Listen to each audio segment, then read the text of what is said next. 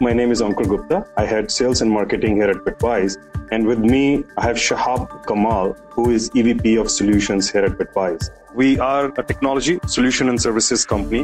So we work a lot with major financial organizations, among others, whether it is healthcare, retail, marketing, gaming, startups, or Fortune 50 companies. We have clients in all of the sizes. Our focus is in the data management, data warehouse area.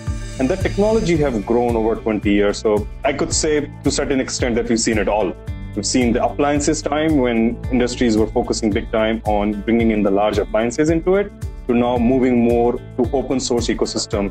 In all these areas, we fit in really, really nicely because they all are related to the data and data management, data quality, data cleaning, cleansing, integration, all of it. We had services around all ETL products. We're supporting all of them. And we understood the commonality across all ETL products.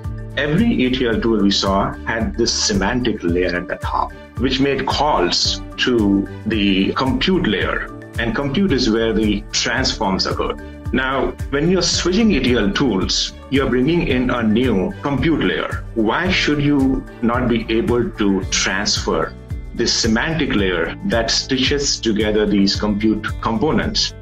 So what we did was we built this superset of all ETL products in a semantic canonical format in an XML-based database. The second step was we built parsers which could parse the ETL at the semantic layer, at the XML layer, and bring the ETL flow in an XML format into this database that we built. And then third, what we did was we built these translate tables into the same database, where we built these translations for ETL functions across to the target ETL product.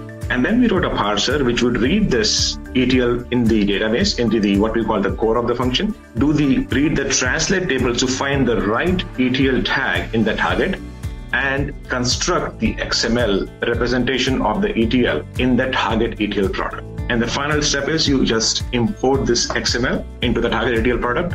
So ETL is not going away, it's just changing its form. And that's where this need has occurred to rewrite all your ETL, which was written 15, 20 years ago, into this new age ETL product, which operates much better into this Hadoop-based data lake. If you're going to do the re-engineering, why not move it to a new ETL product, which is built for this new environment? So that's why we are seeing this renewed interest in this last 2 years in our ETL converter. We, in the last 2 years, also saw that there's a ton of stored packages in PL/SQL, in Oracle databases, T-SQL in SQL Server, that is interfering with the processing done by an ETL product. So if you have, say, talent as an ETL product, and you also have all these PL/SQL stored packages written a long time ago, and now how do you find the data lineage? Because part of the transform is done in talent that is easily traceable. What about this stored package comes in the middle of the night and it transforms the data in your database? How will you keep track of that? That's number one. Number two, maintaining these stored packages is always a pain. And every organization we talk to, they're like, we would be so happy to get rid of them. So we look to extend our ETL conversion capability to a PL/SQL or a T-SQL stored package. We built a PL/SQL script analyzer, which looks at the script and creates a flow of the ETL in a visual format. And that itself, we've seen so many of our customers be impressed with, because for the first time, you're looking at what this code is actually doing. We partnered with Capital One to build an ETL product that is built ground up natively inside of Hadoop. So what we did is, again, the same thing as any ETL. It has a compute fabric, a compute layer, and a semantic layer. Everything was built as a reusable component. In fact, we created an ETL product inside of Spark, inside of MapReduce on the Hadoop ecosystem. As long as you have Spark, it can sit on any implementation. It can be on the cloud. It will sit on the edge node, on your on-prem. It will sit on the edge node, on the cloud, on AWS, on GCP. Wherever your Hadoop data lake is, it is just going to sit on the edge node. And we slapped a developer UI on top of everything. So instead of writing an XML manually, now you're doing a drag and drop of an icon for a particular ETL function. So what we have given is a ETL-like front end that resembles any other ETL product. and the mindset of the ETL developer has not changed, but they are creating code that executes on Spark in your Hadoop cluster. So we went about building an easier environment where you can test your ETLs with accuracy.